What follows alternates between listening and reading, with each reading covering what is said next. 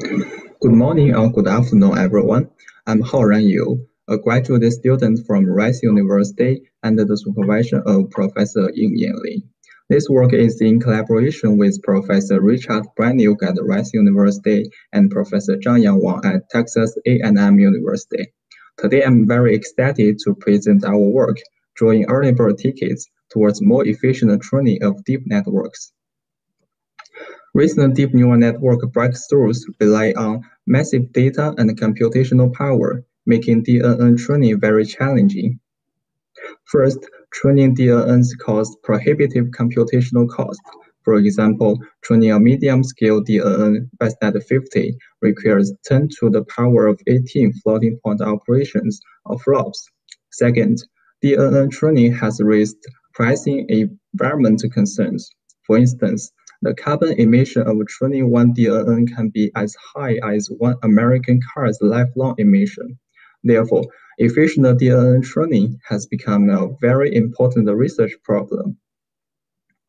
For efficient DNN training, the common practice is progressive pruning and training, which first fully train the dense network, as denoted by the red circle here. Next, prune the trained model and then retrains it to restore the accuracy, and it often iterates the train, prune, retrain process multiple times. As this pipeline shows, its training cost can be prohibitively high because it requires to fully train a dense network and then iterate the train, prune, retrain process. Specifically, fully training the dense network can take 70 to 80% of the total training cost. In contrast, our proposed early bird train only needs to partially train the dense network to obtain a sparse subnetwork that achieves comparable or even better retrain accuracy. In particular, we make 3 contributions. For the first time, we discover the existence of early bird tickets, propose a detector to automatically detect their emergence, and finally, develop an efficient training scheme. The first contribution is that we empirically find that the early bird ticket exists. When training the dense network, the retraining accuracy of subnetwork drawn at the early training stages can be comparable or even better than the fully trained dense network. We call these subnetworks early bird tickets. Across various models and datasets, we consistently observe such early bird tickets, of which the retrain accuracy is also higher than the lottery tickets, as denoted using the blue star.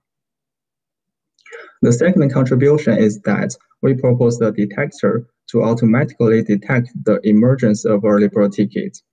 Using a binary mask to represent the joint subnetworks, we compute the Hamming distance of masks in consecutive epochs, and then draw the early bird ticket once the distance is smaller than a specific threshold.